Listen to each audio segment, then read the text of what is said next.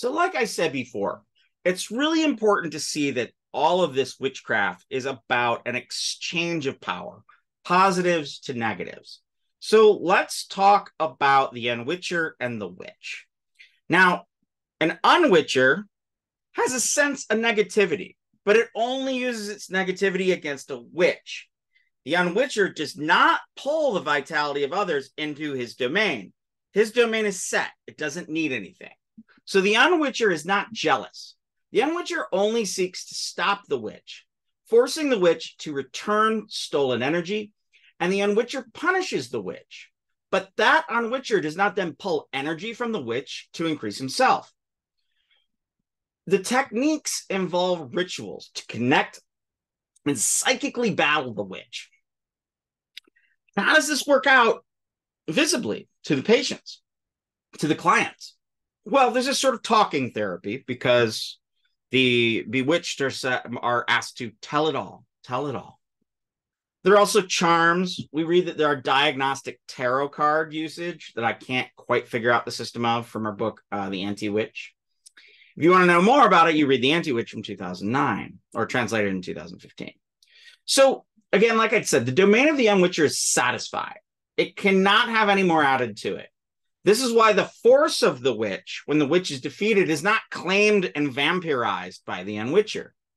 They use their excess force that is considered a negative force to do evil for evil to a witch. So the witch is putting forth negative force.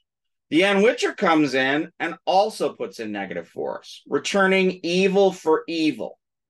But the unwitcher is hopefully more important than the witch and overwhelms the witch.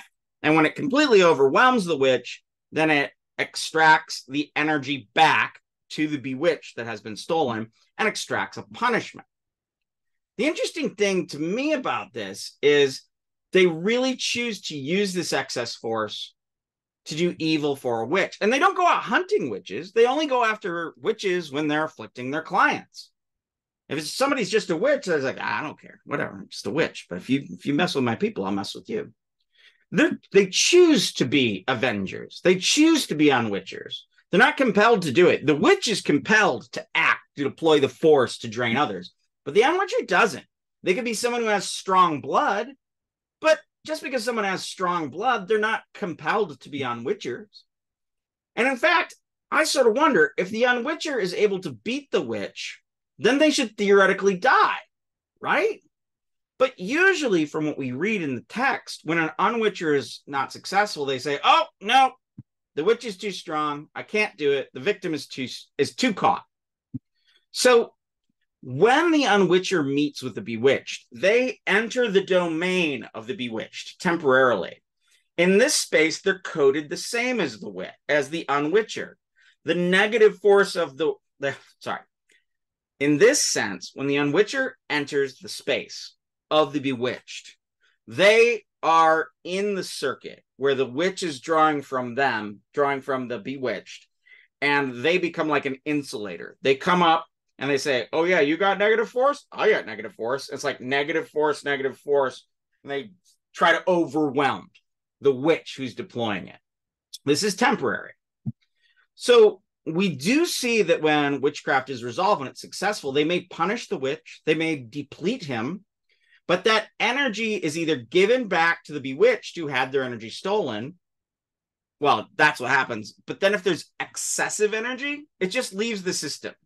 So the unwitcher does not take the witch's force. Otherwise, they would be witches themselves, right? The professional unwitcher, however, is paid and can be paid handsomely by their clients. So they make money by being paid for their services. They don't make money by stealing vitality from others. All right, I'll be right back.